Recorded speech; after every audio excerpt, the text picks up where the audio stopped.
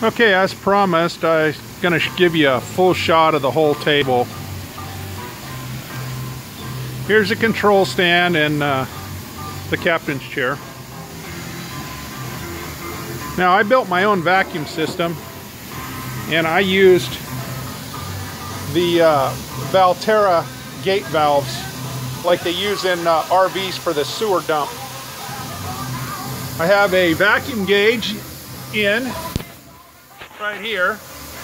I have 5 different zones that I built into my vacuum system that I can turn on and off, and the zones are built around the products that I manufacture to make it easy for me to use.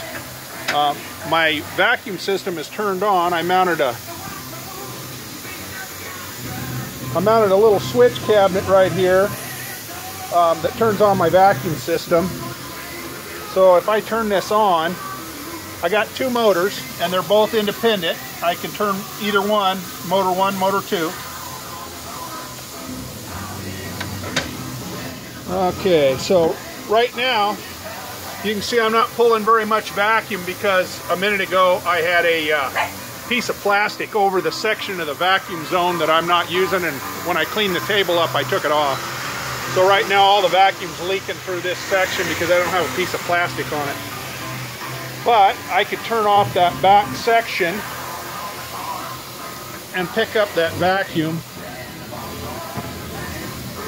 And now you can see I got what I show is 5 inches, and that's what I need to hold down. Now that's just with one motor. I can run the second motor, but what I found is if I run both motors and I don't get enough leakage, so both motors would run like right at 8 or 9 inches of vacuum, and if I pull that much I'll burn the motors up. Ask me how I know I burnt a motor up. So here's one of the fixtures that I use for drilling the edge of parts. It's just simply bolted on, and I have stops on it so that I always have it in tram. I don't have to tram it in each time I put it on the table. You can see this extrusion table that I bought and installed myself.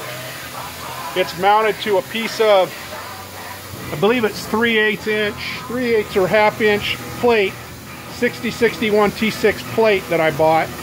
And you can see how the vacuum, or the vacuum's in that section, and then the clamping goes around it. Now, these blue pieces are a fixture that I use for a rail system that I sell.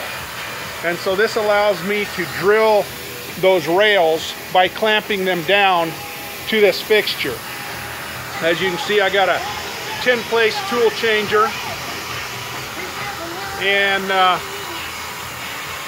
I need to do a better job with my vacuum collection. I modified the original shoe because it didn't do what I needed to do very well. This one doesn't do much better, but a little bit better. I got another design I'm getting ready to make using a 5-inch hose rather than 4-inch. That's kind of the tour of the table. Anyway, if you have any questions, let me know.